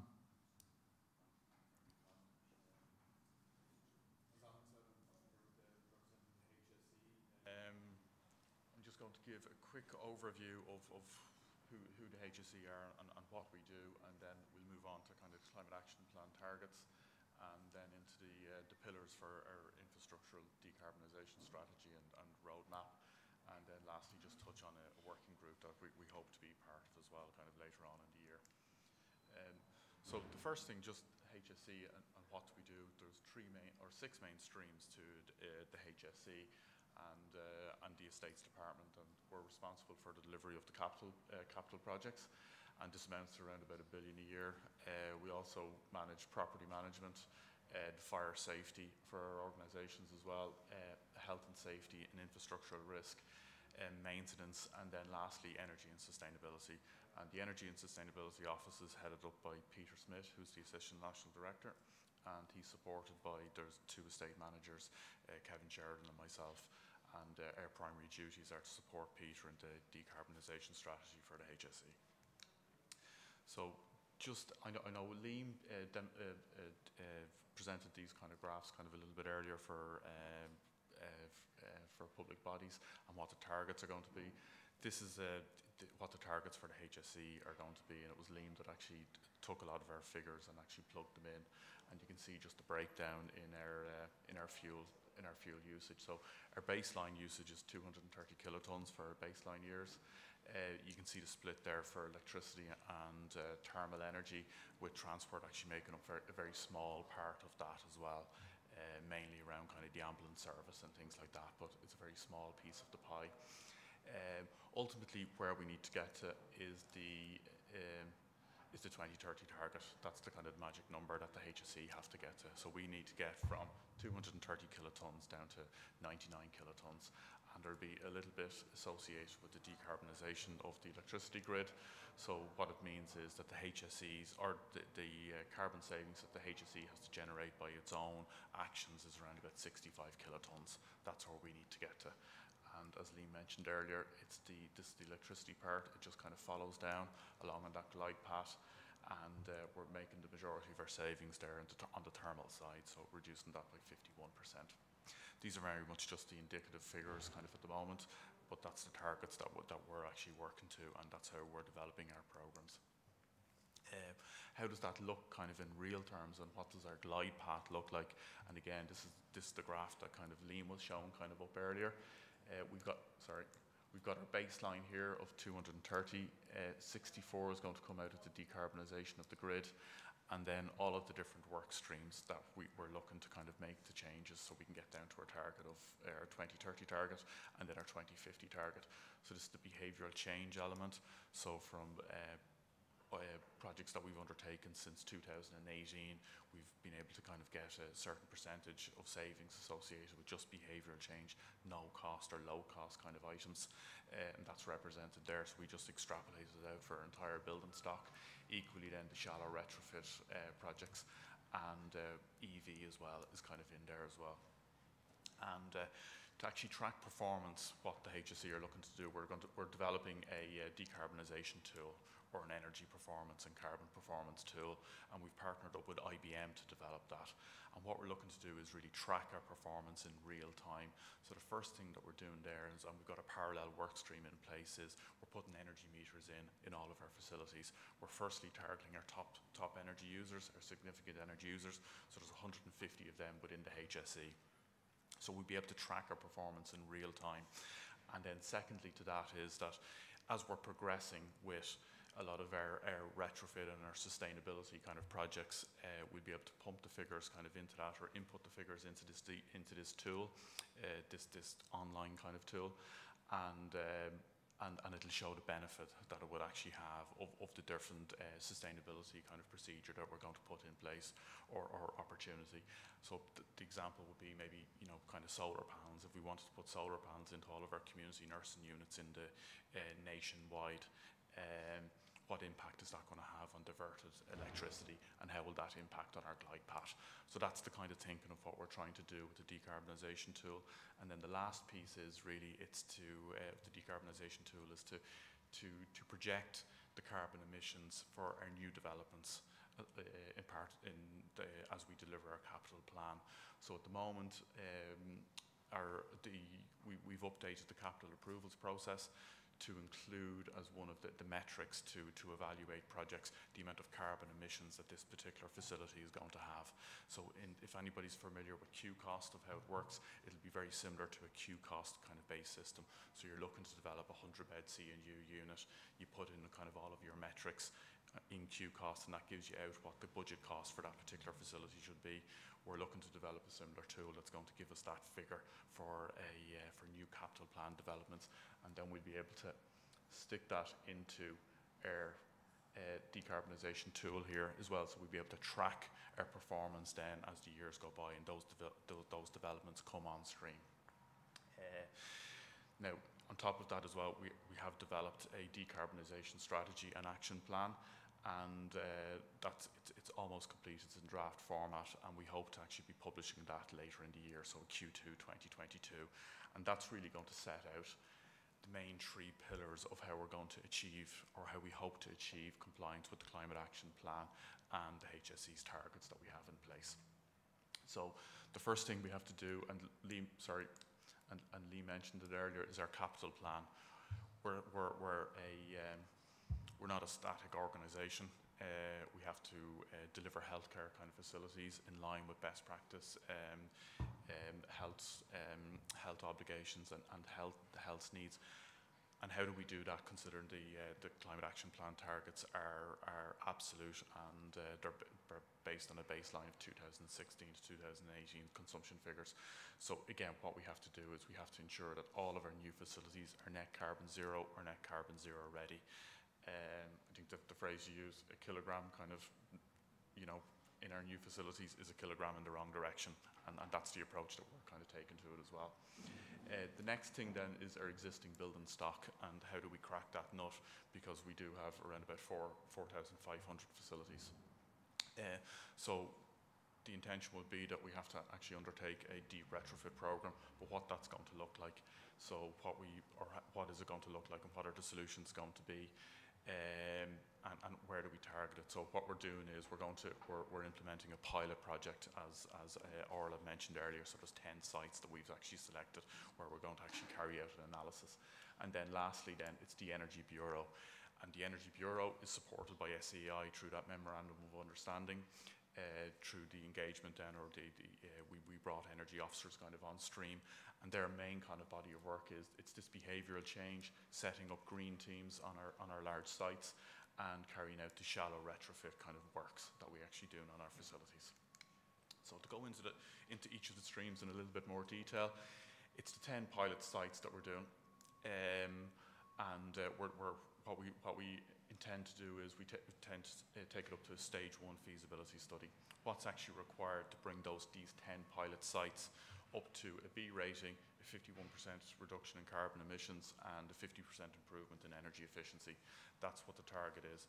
Now, we went through a fairly extensive process in selecting those sites, And the breakdown of the sites is there's 4 acute facilities, 1 acute facility located in each region.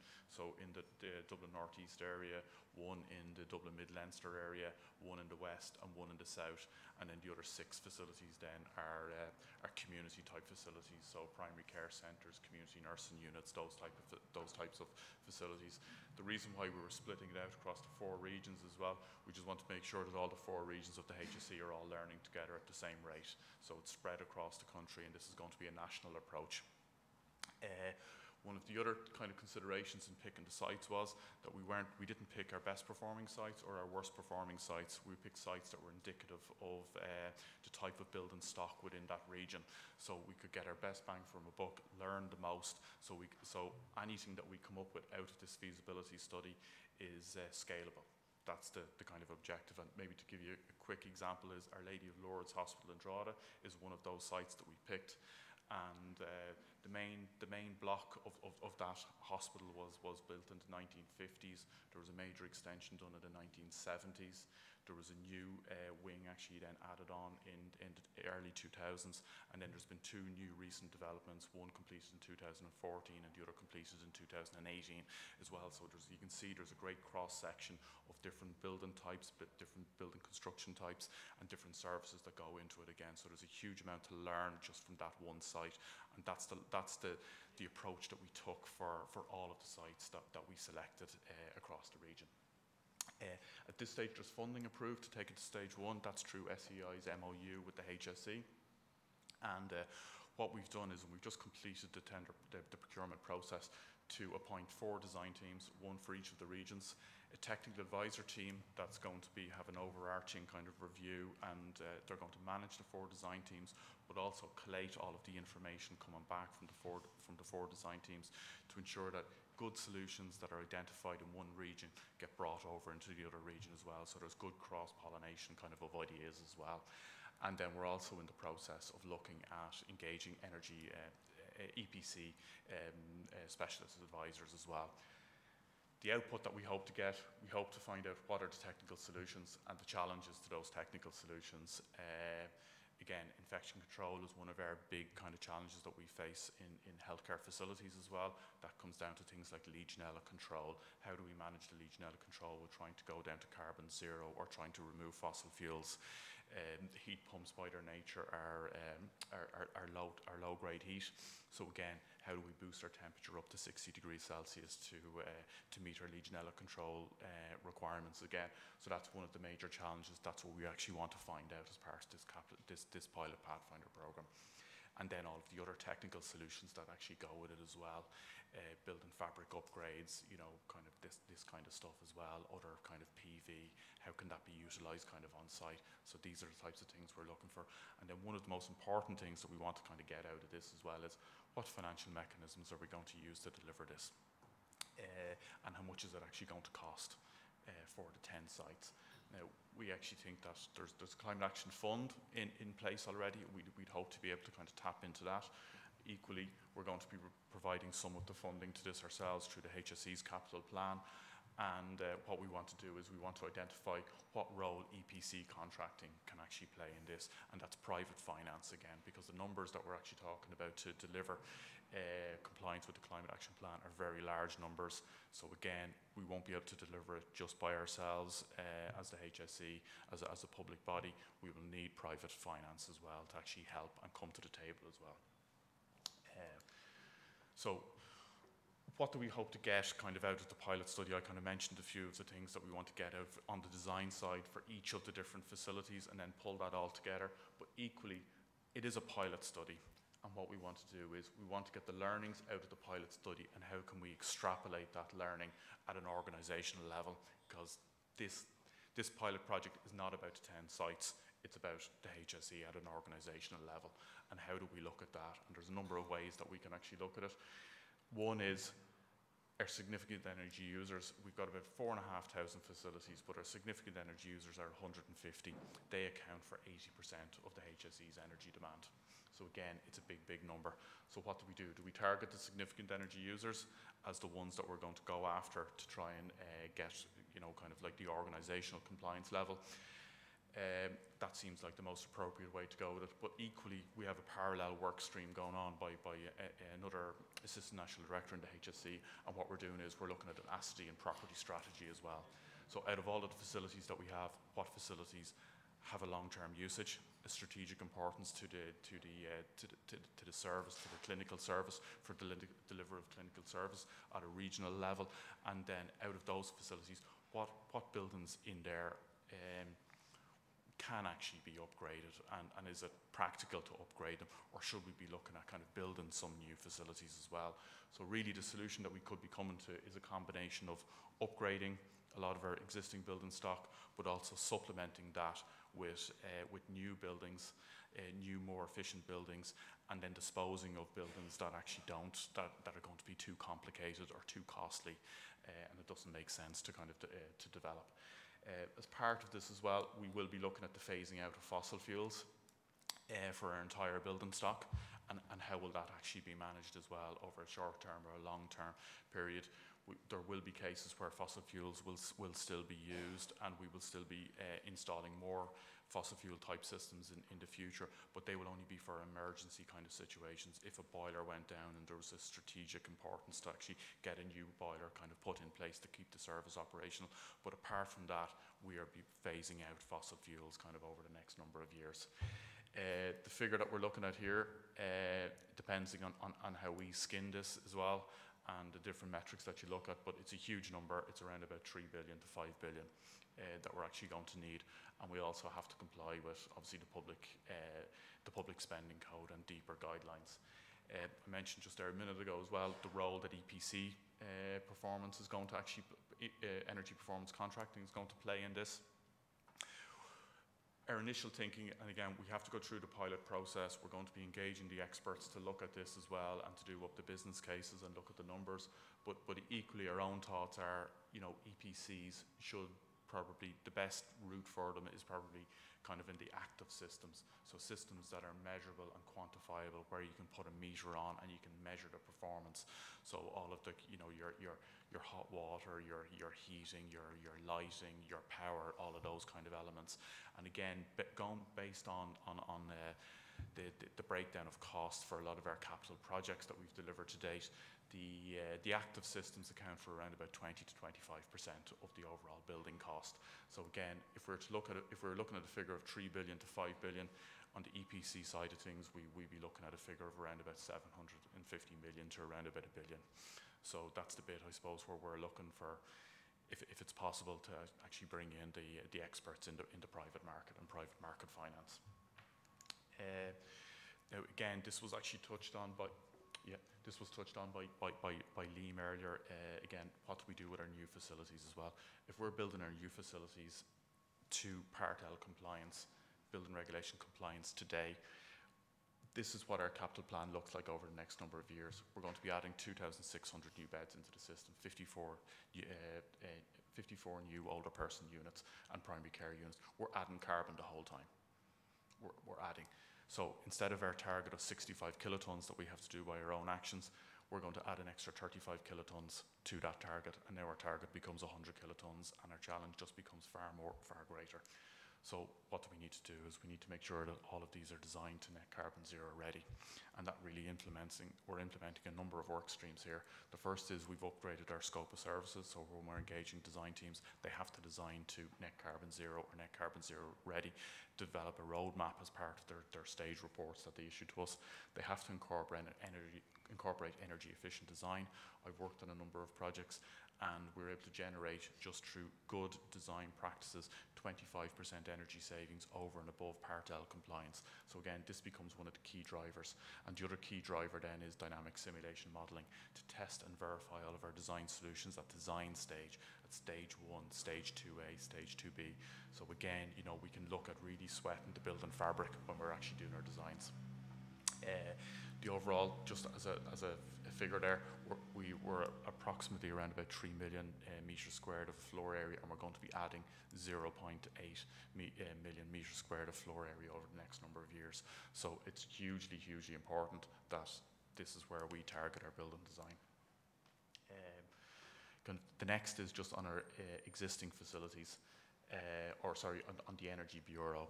And it was touched on kind of earlier, we've got energy officers across all of our regional offices. They're really looking at the behavioural change and the low cost, no cost kind of items, but also as well as establishing green teams and supporting the hospitals and significant energy users in establishing green teams. We've got green teams set up in 90 of our hospitals out of the 150 significant energy users. So we're targeting our significant energy users. And equally then, you know, the shallow retrofit projects that we're actually going to be doing there, which is mainly the light pumps, heat pumps, renewable technology, PVs, all of those kind of items. And we have to make sure that all of our shallow retrofit projects are on this pathway to net zero carbon. There's a bit of a typo here, sorry, for our minor capital and our ROO kind of projects, shallow retrofit projects. The investment that we're going to be putting in over the next 2 years is 60 million. Sorry, that doesn't. I made a mistake there at 120, and that's co-funded with SEAI as well. And I think just the last couple of slides then, it'll be very quick, Alan, sorry. I think there's a proposed kind of open day being run by the AEE kind of later in the year. I think it's and hosted by SEAI, and I think it's October of this year. And I think that could be a good learning kind of forum as well, where people actually come and kind of offer kind of different technologies that can actually be utilised. The HSE would be open to establish a trial programme of technologies that people want to actually bring forward there. I suppose, but again, all of this and technologies that we'd be looking at have to be done in the context that they're not going to actually impact on the delivery of healthcare services. They're not going to have an impact on kind of like Legionella control or anything like that. And if anybody has anything that they want to send through to the HSE for our consideration ahead of this kind of workshop, you can email the climateaction@hse.ie kind of email address. And sorry, Alan, yeah, finished it. Yeah.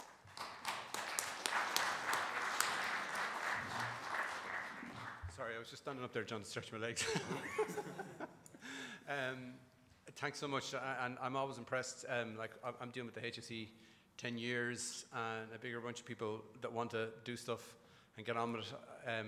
It's amazing, and they've come from doing the odd project here, there, and doing a few grants to actually leading the pack in terms of planning for 2030. So we'll pause there now if there's any questions from anybody, including Michael. I assume you're still online. Again, if you want to come to the mic and ask your question, just give your name. Yeah, Damien. Yeah, Damien McAvoy, the Defence Forces. Just your last point, John, there, I think you said you had 90 green teams set up.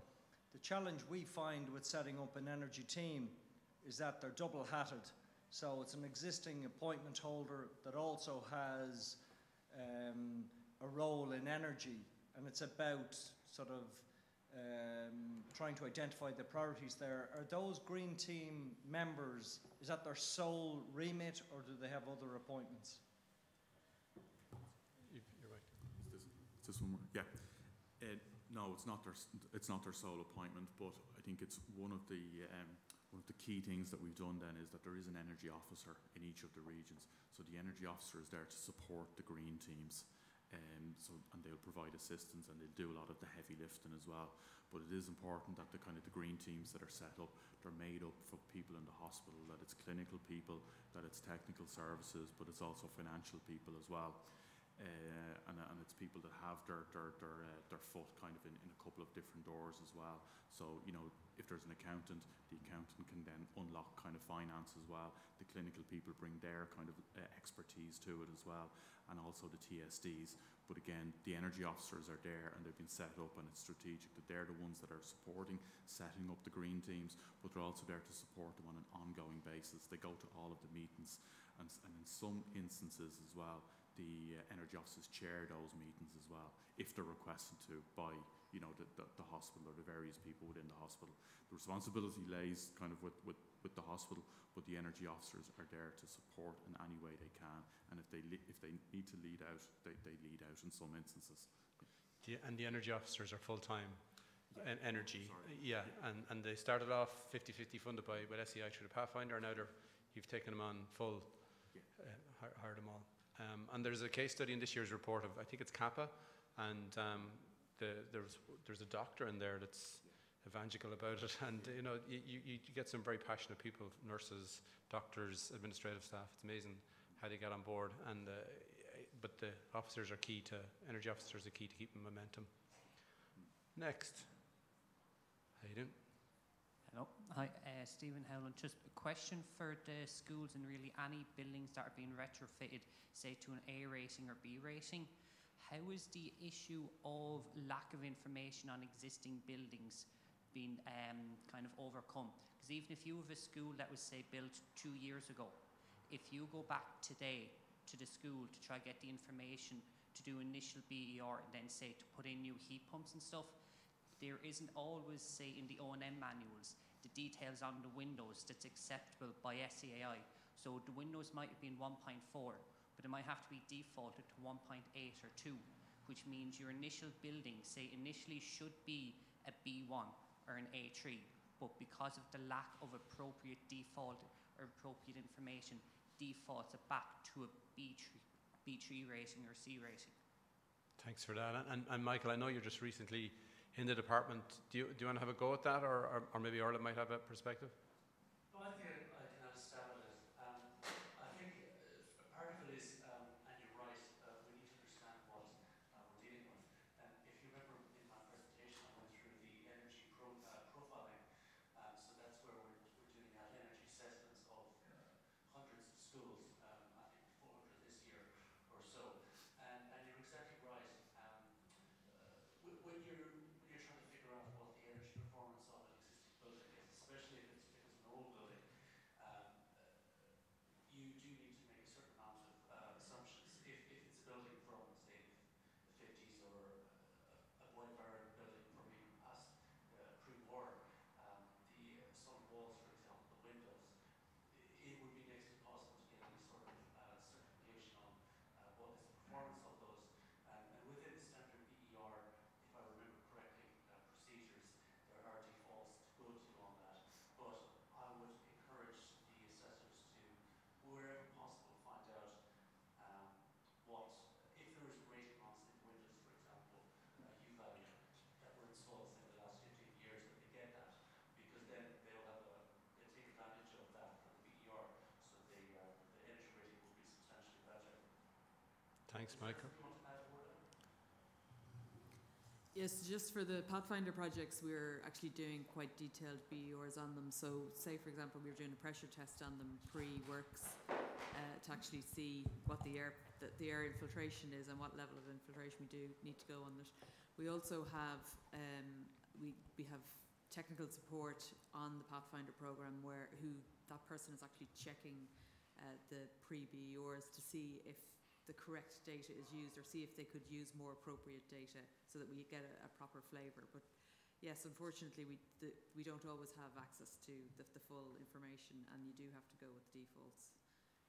And the defaults are there for a reason as well, to actually allow people to publish them, because otherwise you wouldn't be able to publish the BER without the defaults. So there's, you know, we have to make compromises in places. Yeah, schools are, they're just that particularly hard one. I know in the early stages of the Pathfinder, we tried putting in energy auditors to audit and come up with that information, and we had to skip that step because go straight to design. That was the learning of the latest Pathfinders. You just have to get the M&E people in there who can interpret stuff and put on those theoretical values or make interpretations. Next question.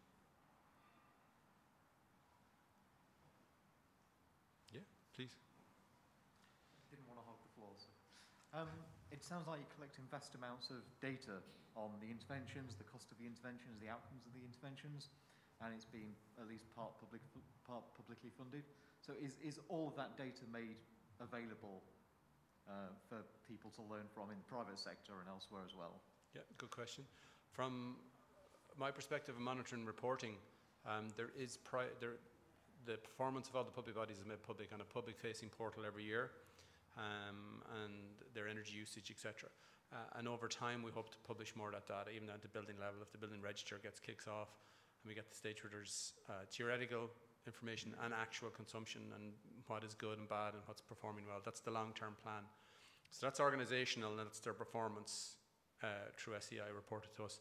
But on the project side, there's also data being collected, and you will be publishing more on that as well. Yeah, so like we started last year, it was towards December, it was November, December last year that we started to publish some of those case studies. So if you go on to the website, you'll see, I think we've 3 or 4 of the school case studies up there already. Like 2 of them were from last year where we put in heat pumps.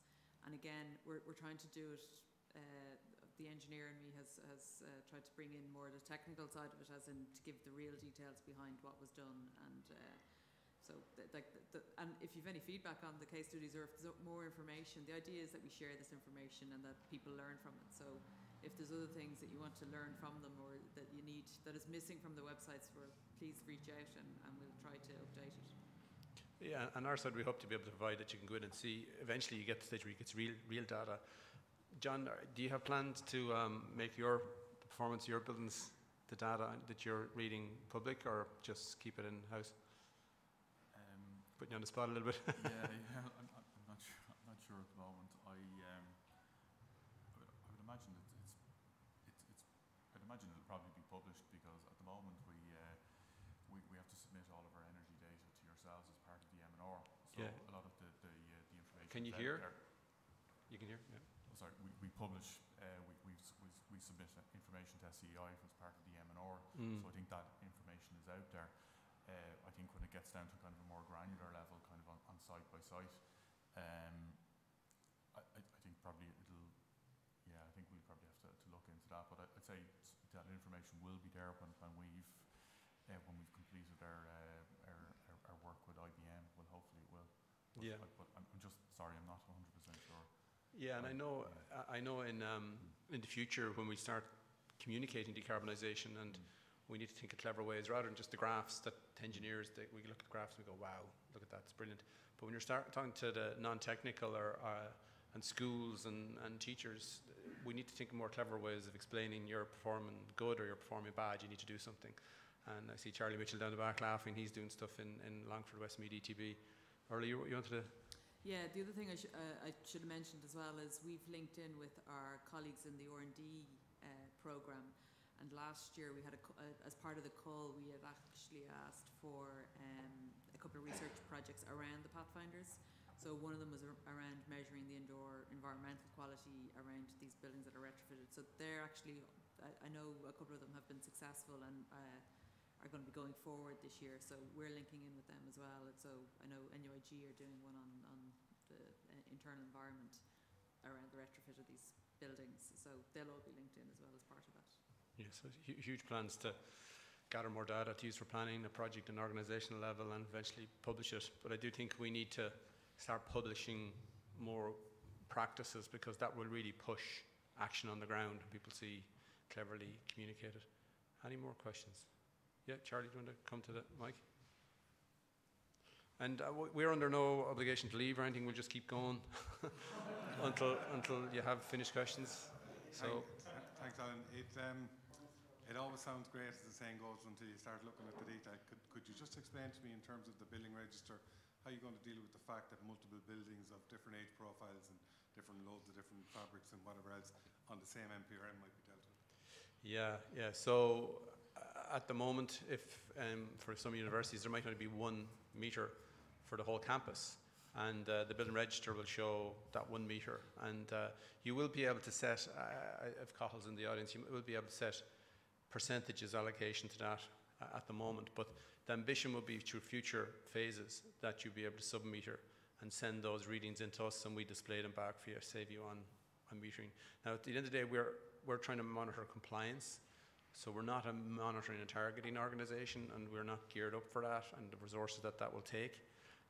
Like from talking to the OPW, they tell me it's a huge amount of effort, and I know for myself in my energy management days, it takes a huge amount of effort to run those systems.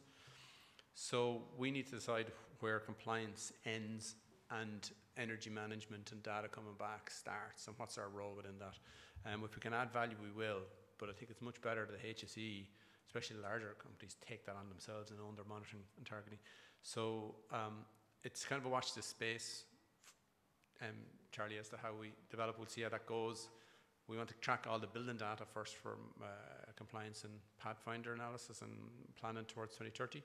And then we'll work with the likes of yourselves to see how we can put more data, how we can be of added value from an energy management perspective, sub-metering, finding biggest loads, you know, graphs, analysis as to what's going wrong, exception reports, etc.